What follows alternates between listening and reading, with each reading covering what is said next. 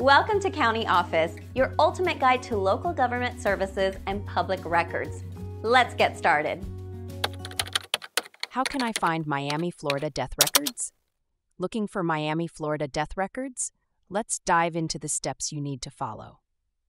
First, know that death records in Florida are maintained by the Florida Department of Health. These records are available through the Bureau of Vital Statistics. To get started, you will need to provide specific information.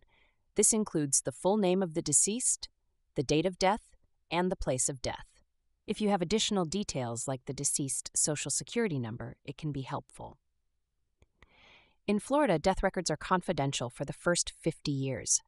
Only certain individuals can access these records within that time frame. This includes immediate family members, legal representatives, and individuals with a direct interest. You can request death records online, by mail, or in person. For online requests, visit the Florida Department of Health's website. They partner with Chek, a secure online service for ordering vital records. If you prefer to request by mail, download the application form from the Florida Department of Health's website. Fill out the form completely and include a copy of your valid photo ID. Mail it to the Bureau of Vital Statistics along with the required fee. Speaking of fees, the cost for a death certificate in Florida is $5 for the first copy and $4 for each additional copy ordered at the same time. Payment can be made by check or money order if you are mailing your request.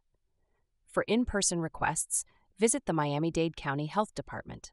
They can provide same-day service for death certificates. Remember to bring a valid photo ID and the required fee. If you need a death record from more than 50 years ago, these are considered public records. You can access them without restrictions. The Florida State Archives and the Florida Department of Health's website are good places to start.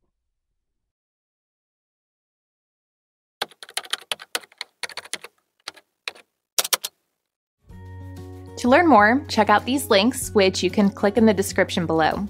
And feel free to comment your questions. We're here to help.